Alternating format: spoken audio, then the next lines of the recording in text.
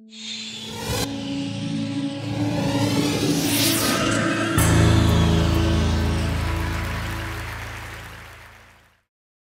voulais savoir pourquoi les gens, les surfeurs, étaient si attirés vers les vagues, vers la mer.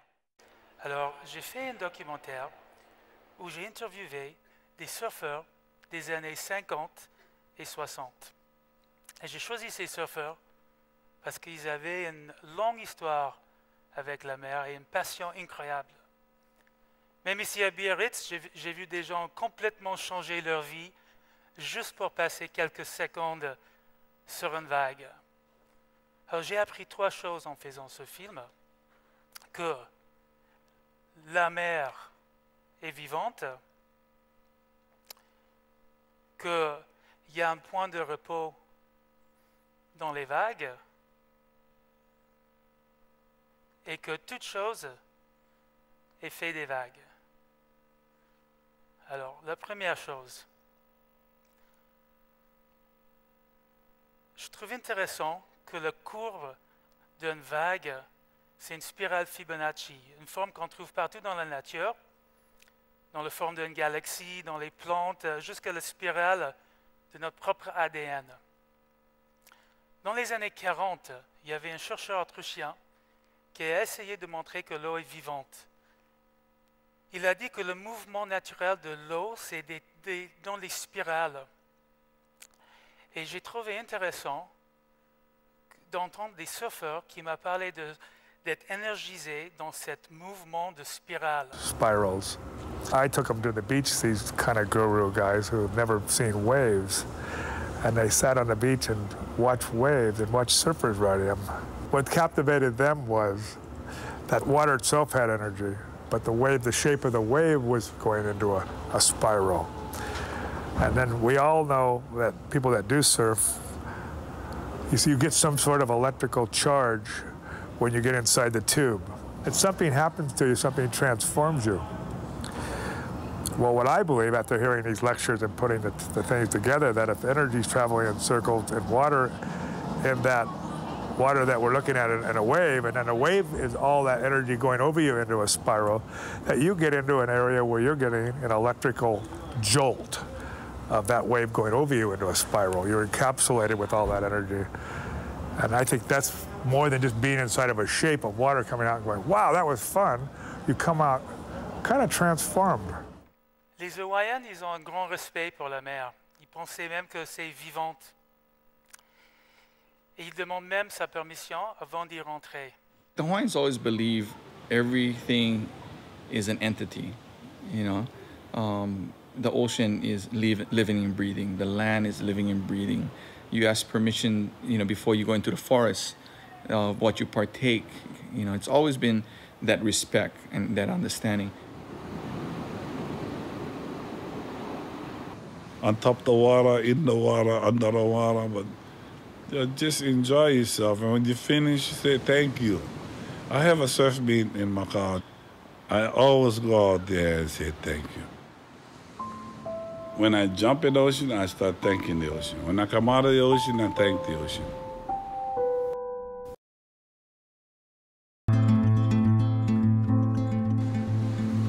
Polynesian wayfarers were able to voyage across distances without GPS, without compasses, navigating only with your internal sense of consciousness.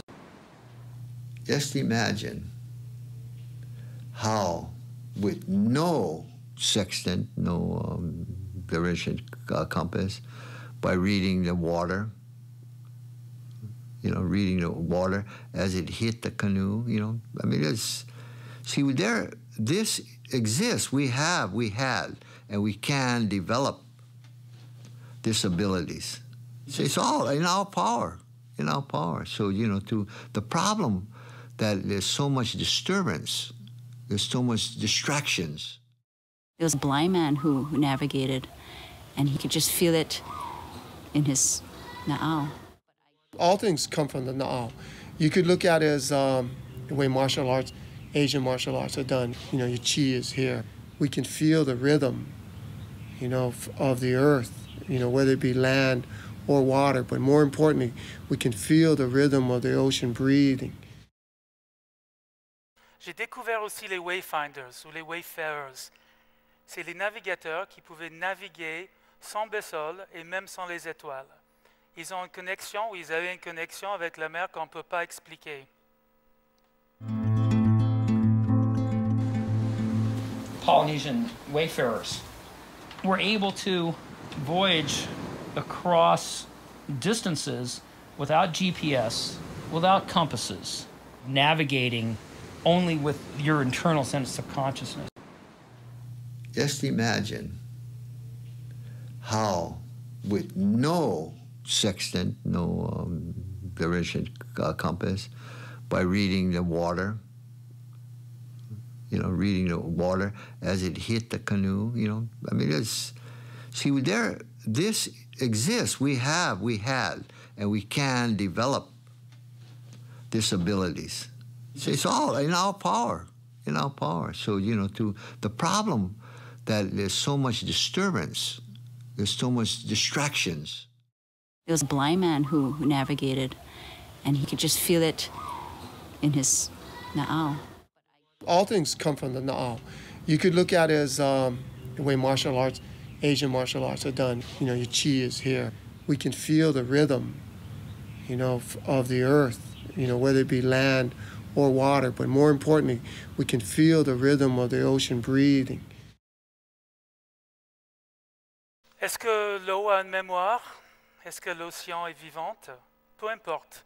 Si on le croit, on sera beaucoup plus respectueux vers lui. La deuxième chose que j'ai appris, c'était qu'il y a un point de repos, un stillness, ou le still point dans la vague.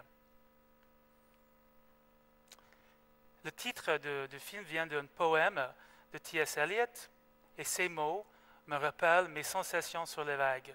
Tout est rien, le néant. C'est un état zen, où le temps s'arrête. Il n'y a que la danse. See, the nothingness is the key, all right? Nothingness is actually everything, right? If you can go into the nothingness, that is where everything is at. And if you can use this particular wave to take you into the nothing, right? Or let you understand what the nothing is. People say, oh, where does universe come from? Came from nothing. Man, that's where you want to be. See, that's the thing about this particular wave that I like, right? You can go on this wave and enter into this wavelength, right? And all space and time stops because you become the moment. If you become in the moment and live within that moment, right? Guess what? You are in the nothing because nothing else matters. And the closer to nothing else matters, the closer you are to the nothing. And the nothing is where we want to be.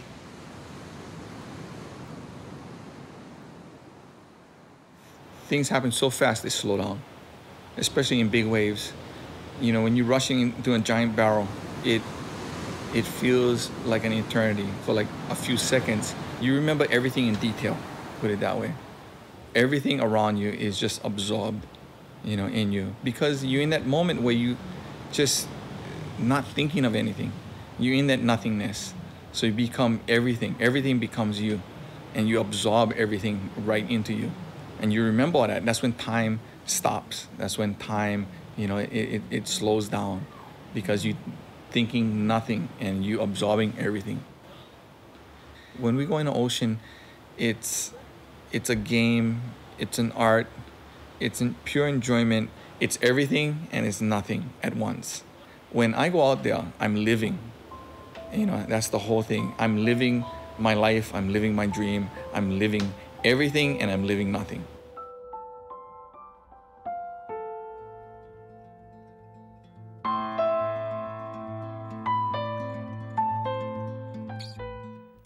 Alors, la troisième chose, c'est que toute chose est faite de vagues. Il y a des ondes partout dans le monde, et les seules ondes qu'on peut voir, on peut toucher, c'est dans la mer. Les Hawaïens, ils ont un mot pour cette énergie qu'on peut sentir dans la mer. Cet mot, c'est le mana. Vous Voici une explanation de mana.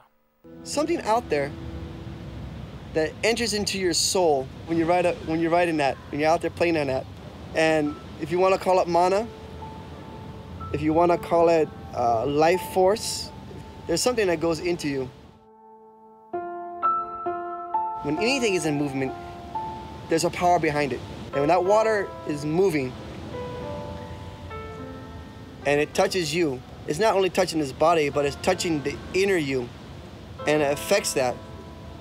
Once you experience this thing one time, once you've experienced one time, there will be nothing else out there on this planet Earth that will allow you to experience that again until you go back out there and you do it again. The mana for the ocean for me doesn't mean that I have to jump in the ocean to have that mana. The ocean the mana of that ocean follows me wherever I go. The mana is the goodness, is the feeling, is what you get. You know, the mana is like the soul. It's how you feel. You know, your love for something, your love for the ocean. That's the mana. Love for each other. You know, the feeling it gives you. That's the mana. Beaucoup de gens pensent qu'une vague, c'est de l'eau qui bouge au travers l'océan. Mais en fait, l'eau ne bouge pas tant que ça. Il va un peu en haut, un peu en bas. Ce qui bouge, c'est l'énergie. Quelqu'un qui surfe, il surfe l'énergie. Une vague a un début, un milieu et une fin. Mais comme toute énergie, il n'y a pas vraiment de fin. Il y a juste un changement de forme. C'est un peu comme nous. On a un début, un milieu et une fin. Et à notre fin, on ne sait pas encore où ça nous amène. Nous sommes aussi des vagues. A 3-foot wave or 2-foot wave is a very powerful energy. That wave was generated thousands of miles away. It's a lot of power. So what you have to do is you have to learn to flow with the power. You have to become water. Exactly. You can become the element, the element itself.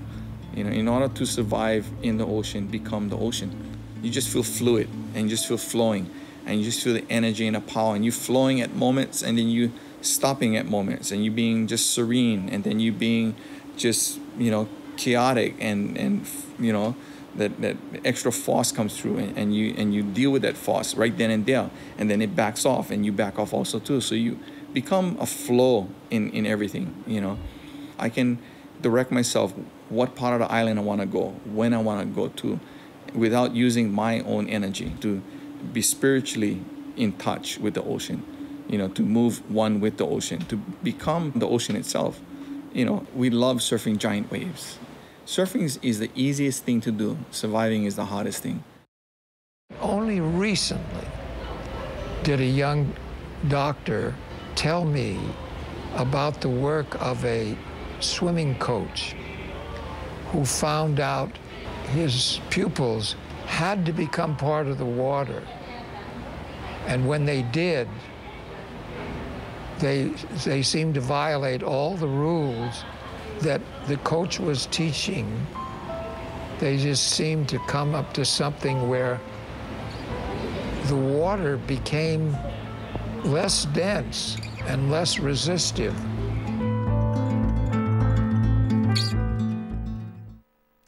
J'ai commencé ce quête pour découvrir l'âme du surf. Pourquoi les surfeurs, les gens sont si obsédés par les vagues. Et j'ai trouvé la réponse dans la mer, dans l'océan, dans l'eau. Le source de toute vie sur cette planète. Nous, on est fait principalement de l'eau, la planète aussi. Quelques surfeurs partagent la magie de l'océan, mais la plupart non, comme la plupart d'entre nous.